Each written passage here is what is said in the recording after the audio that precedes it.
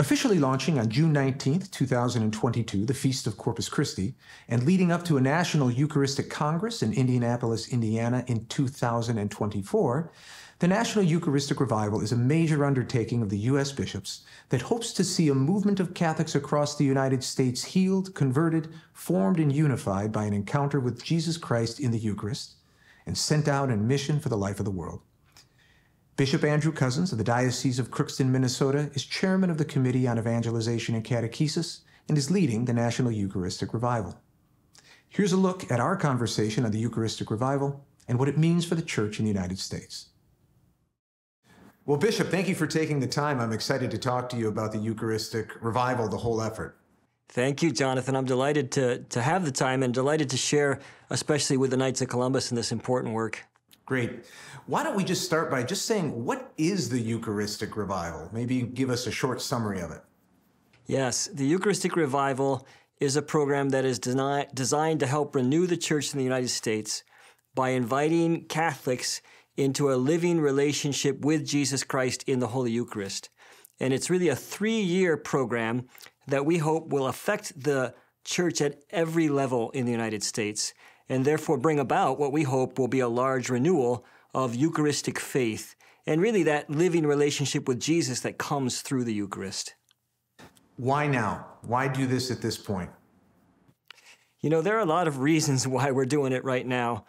And, the first reason that everybody points to was the now famous Pew study that came out in September of 2019. And that study was a disturbing fact for many people, and especially many bishops. And it seemed to say, if it's accurate, that as many as 70% of Catholics do not believe, or at least don't understand, the Church's teaching on Jesus' real presence in the Eucharist. And so that pointed to a real crisis in Eucharistic faith. And so that caused the bishops really to begin to think about, wow, what are we doing to deal with this crisis that's happening in our country? And of course, we knew the crisis was already happening because we were watching and have seen for many years the struggle of disaffiliation and the many people who have decided for different reasons they don't need the Eucharist.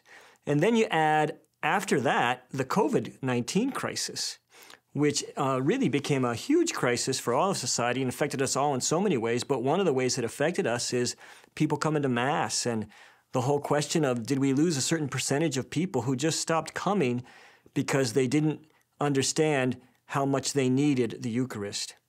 So those are kind of what I would call the negative reasons for doing this, but there are many positive reasons for doing this. And, the Church has always recognized that when you have this incredible gift of Jesus in the Eucharist, that at different moments we need to reverence that gift more, and we need to hold that gift up, and we need to remind ourselves what a gift it is. And this is what the spirit of revival is. You've talked about it being a process, a 3-year thing. It's got a national meeting. It's got different themes each year. Maybe just walk us through briefly what those sort of phases are and why they're in the order they're in. Yeah, so it's a 3-year process that we hope will affect the Church at every level. And so we start with a diocesan year, which will begin June 19th, 2022, this coming Feast of Corpus Christi. And we hope it'll begin with Eucharistic processions around the country. And this year, we're going to really focus on diocesan leaders and those people who we believe already understand the Church's teaching on the Eucharist, but we want to invite them to re-enliven their own faith, come to deeper catechesis, and really turn them into Eucharistic missionaries. And so this first year is an opportunity for dioceses to do events all around the diocese, to have renewal days for priests, to have renewal days for diocesan leaders. Having participated in those, I'm now being equipped for the second year, which is the parish year.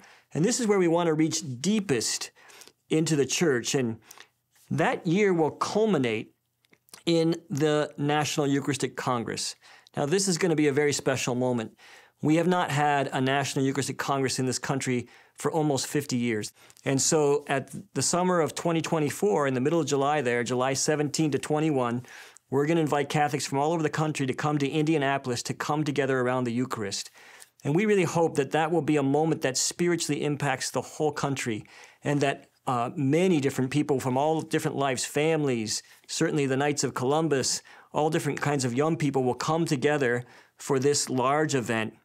And then that will begin what we hope is a real missionary conversion. Another key dimension of the whole revival are Eucharistic processions.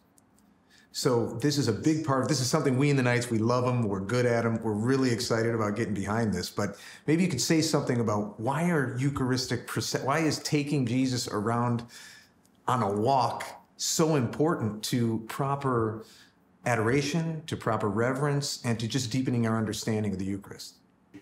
Yeah, I'm so grateful that the Knights have gotten behind this whole movement of Eucharistic processions, because it's a very important part of the National Eucharistic Revival. Jesus says, "When I am lifted up, I will draw all people to myself." And it's fitting, the Church says, especially it says it's fitting on the solemnity of Corpus Christi, that we would lift up Jesus in the Eucharist and process him around. And it's a way of both proclaiming what we believe about Jesus in the Eucharist, that we believe this is the Lord, and that we want to honor him, and we want to praise him, and we want to show the world what we believe.